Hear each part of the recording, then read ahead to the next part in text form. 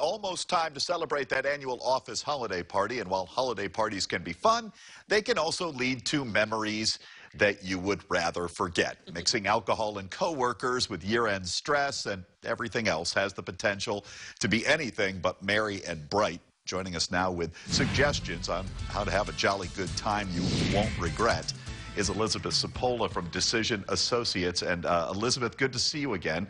Timely topic.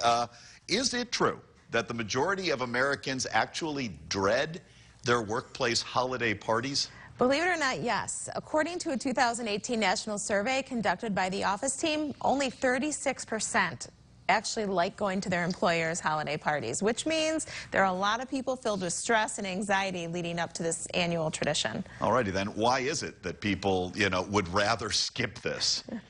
Well, good question, but when you think about it, right, so these parties, they do often include indulgences of good food, music, and gift exchanges, washed down with some delicious holiday cheer in the form of seasonal cocktails. What could be wrong with that? They can be fun. Yeah. But some see them as annoying or an obligation, and others may stress out about who to talk to, what to talk about, and on top of that, if employees are able to invite a significant other, that can add another dimension of worry into the mix. Sure. Let's start with the topic of who and what to talk about. I'm assuming politics is off the table these days? Yes, definitely. Think of those things, all those social rules that you learned as a youngster. Use the party as a chance to talk with people you don't already know. Make it a goal to step out of your comfort zone and speak to at least 3 new people. Keep your interactions brief and cheery. Avoid gossip or talking about politics and religion. Don't come to the party with a personal agenda to ask about a raise or to express your interest in a promotion.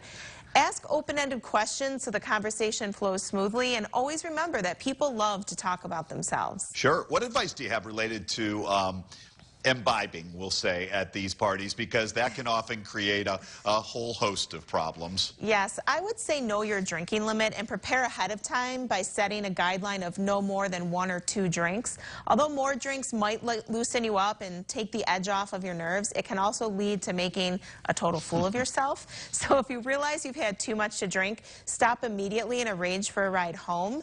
Avoid lengthy conversations while you're waiting for your ride, and drink plenty of water. No matter what, make it to work the next day. And remember, you're a working adult. Nothing is worth being seen in a compromising position due to overindulgence.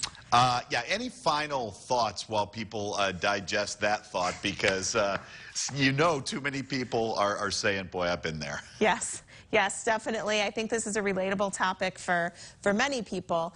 As far as my final thoughts, I would say this.